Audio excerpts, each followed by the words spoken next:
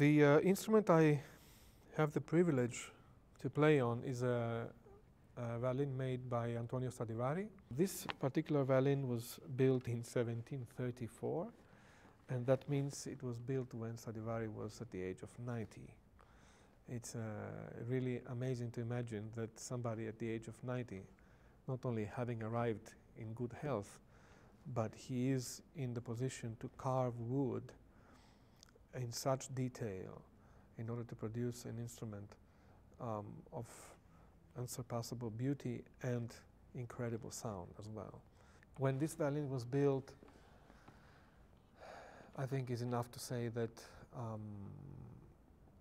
for instance, there was none of the big concertos that we know today composed. Nor was the orchestra and the symphony orchestra existing in the way and operating in the way that we know today.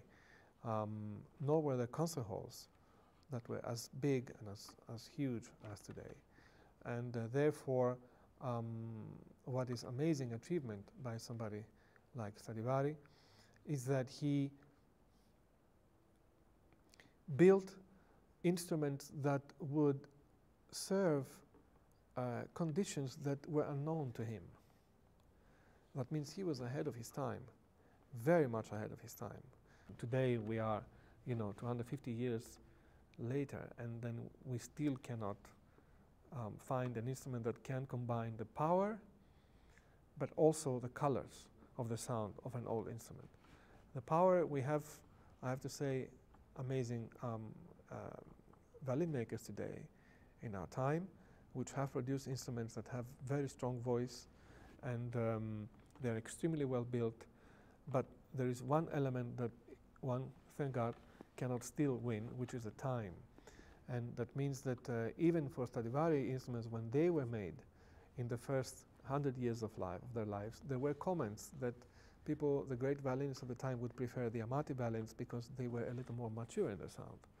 So the wood needs that time. It needs also to be played. That's why it's very important that these instruments keep being heard in the concert halls. With this instrument, I go back quite a long way. Back in the 90s, I had got then the first time Stradivari to play on, and I was all excited about it and happy up in the sky as any violinist, young violinist would be. And it was an amazing time because that was a time when in New York's Metropolitan Museum there was an exhibition of the other great maker of Cremona, Joseph Guarnerius, and there were like about 35 instruments that were exhibited in the museum, and at the end of the exhibition there was a concert using that instrument, and I was invited to play one of these concerts.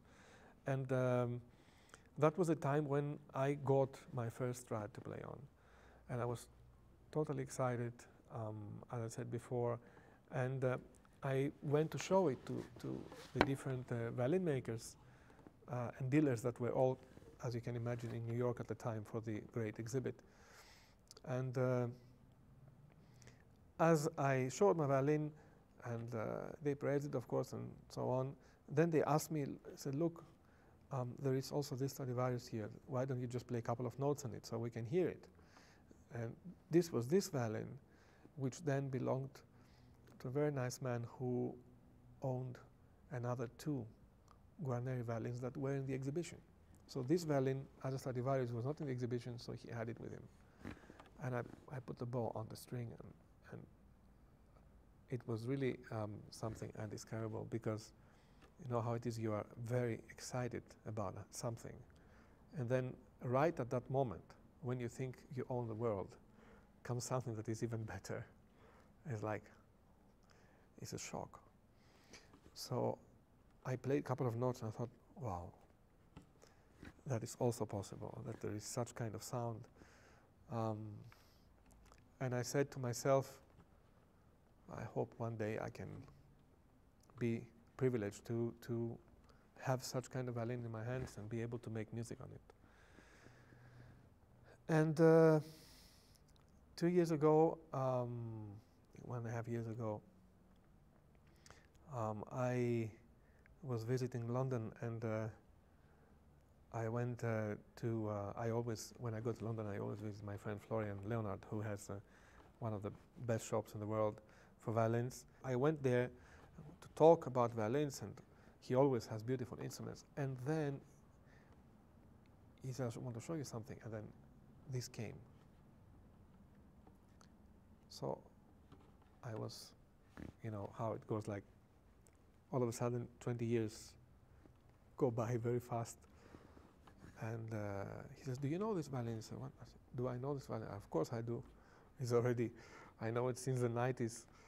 And I said, wow, can I play it? So I tried it, and it was again the same kind of effect. And I asked, so is it available, or is it here just to restore it or something like this? And he said, no, it's available. So it all somehow worked. We all worked in such a way that this could happen. And it's really amazing how sometimes life brings things. And here I am with an instrument that 25 years ago I was dreaming that maybe one day I will be blessed enough to have it in my hands.